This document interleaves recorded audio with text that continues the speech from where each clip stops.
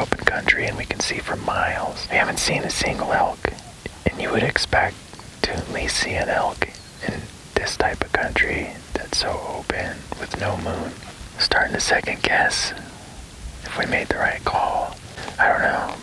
But we stopped in a good glassing spot to have breakfast, and we're maybe halfway through breakfast and we hear a bull chuckle down here, maybe 300 yards. Followed that up with a soft bugle a few minutes ago, so the wind isn't great right now. It's about 9 o'clock. Starting to shift and swirl, so as soon as we feel like it's pretty good, we're gonna go make a play on it.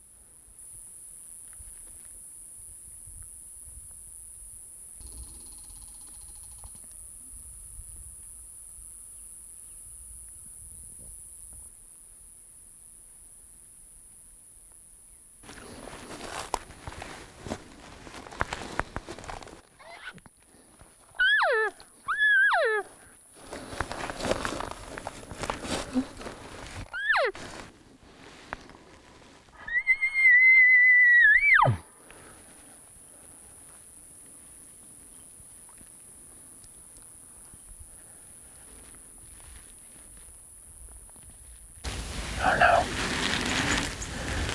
Heard that bull just kind of lazy bugle a couple times. Sounded like he was working up this little draw here.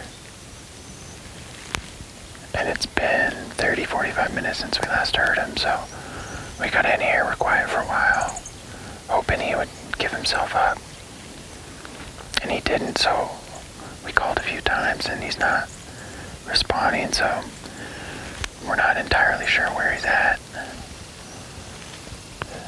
So I think we're just gonna move on, go find something we can pinpoint.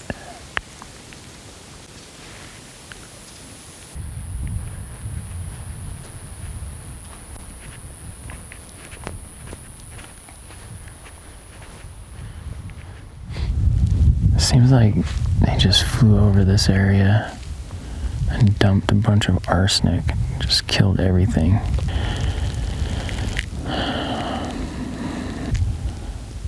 Not an elk, not a deer, not a bear, not even wolves. It's weird. Full moon. They should be out. A full moon. No moon. No moon. There's no moon. No moon. They should have been out for a couple hours this morning. I don't know.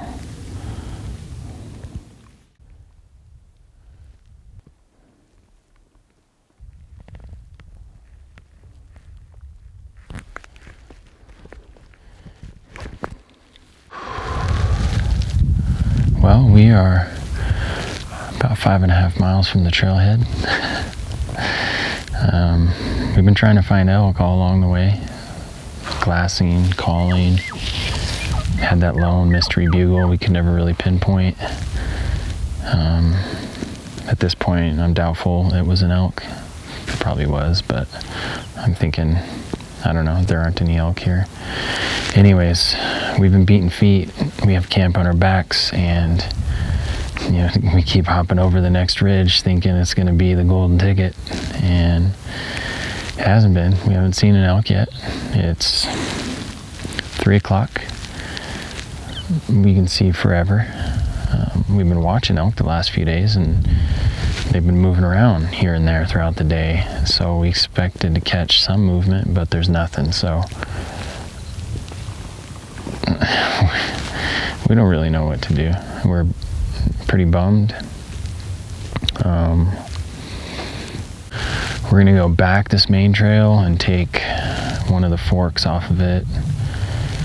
We know where there's water back there too, and we need water. So we're gonna go get water, take one of these forks off the main trail, and hope we can get into them. We're working hard. Yeah, we had some great opportunities early on in the week, but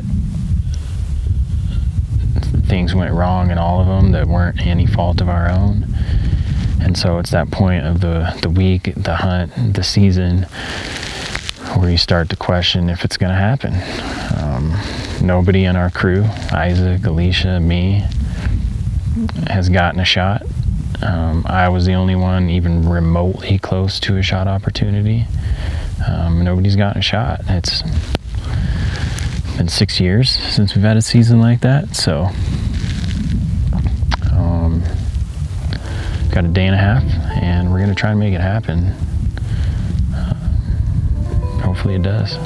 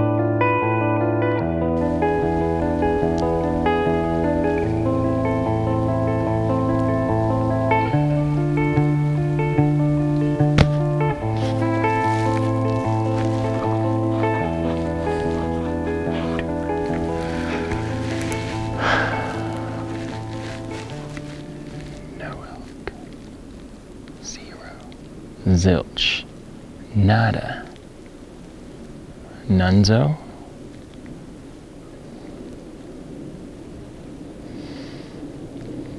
they're dead, they're all dead. We've been all the way out, pretty much the end of the trail, almost, we're halfway back.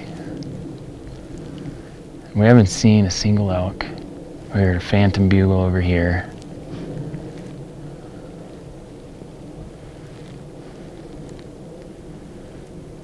Meanwhile, there's elk rutting at our spot.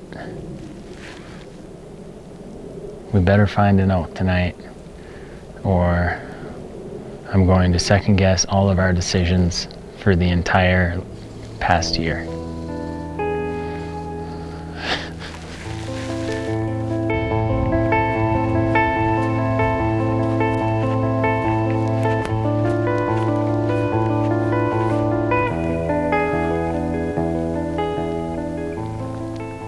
I asked Alicia to record. She knows it's going to be a good one.